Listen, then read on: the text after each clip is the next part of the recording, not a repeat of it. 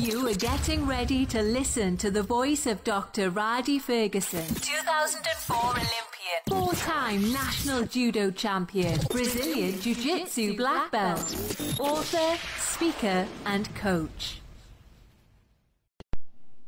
Hey, what's going on? This is Rhadi Ferguson, 2004 Olympian, four-time national judo champion, Brazilian Jiu-Jitsu black belt, author, speaker, and coach. I want to speak to you about something that is really important for people who are in relationships, for couples who are raising children, people who are in married relationships. I've seen the polarity of parenting styles have or create real issues in the household or in the lives of couples. As a matter of fact, I was at my son's football game and I had the opportunity to speak to a couple who was, it wouldn't necessarily happen an argument, but a slight disagreement on parenting styles. And I had to share an example with the wife in the relationship so that she can understand the beauty in differences, the beauty in opposite polarity, the beauty in having a hot approach and a cold approach, so that someone can be soaked in love in terms of warmth.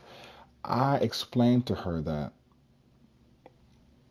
raising a child in a household with two different styles, in this particular case, it was a hardcore male style and a softer female style. I said, it's akin to getting a pedicure. And she said, what do you mean? I said, well, have you ever had a pedicure before? She said, of course I had a pedicure before. I said, well, great. I said, well, during the pedicure, there's a point in time when they use a pumice stone. And a pumice stone is a rough type of stone that kind of knocks some of the hard edges off of your feet. I said, have you ever had a pumice stone used before? She said, of course I have. I said, great. So I said, after the pumice stone, I said, then they put your foot, after a couple of processes, in this paraffin wax. And the paraffin wax feels nice, and then they peel everything off. She says, yes, I understand. I said, you're the paraffin wax. I said, and your husband is the pumice stone. I said, but when the two things are used together at the right time, I said, they will produce the right outcome. She was like, I never heard it put that way. She said, but that makes total sense. I said, right, it makes total sense. I said, but you cannot think that the paraffin wax goes before the process of the pumice stone. I said, and that's the problem.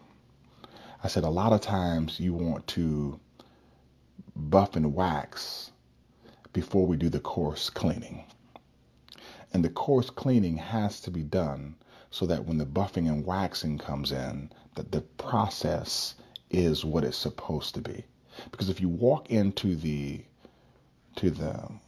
nail salon and they don't do anything to your feet except for dip them in paraffin wax, you're not going to get what it is that you desire.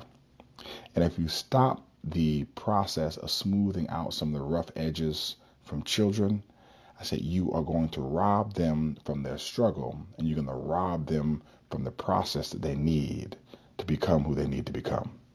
So for those who are listening who need this particular message, here's what I want to tell you. When you see your child being scraped against the pumice stone of life, sometimes it's good to understand that that process is necessary for their refining. Now, I did not say that your child needs to be hit in the head with a rock, which is different than being smoothed out with a pumice stone. One process is abusive. The other process is done with love. So take care. Have a great day. This is Dr. Ferguson. Remember, I love you, but God loves you best.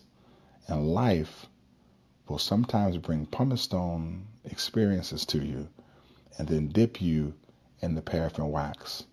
But don't rush the pumice stone experience. And don't stay too long in the paraffin wax. Take care and have a great day.